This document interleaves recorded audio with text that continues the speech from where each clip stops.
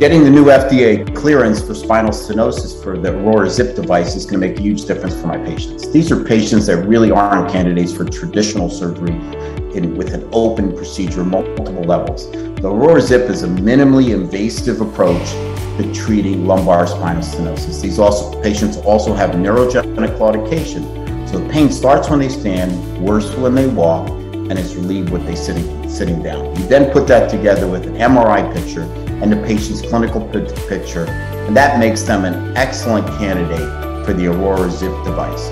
This clearance will really make it easier for us to approach the insurance companies for authorization, knowing that we have that in our back pocket.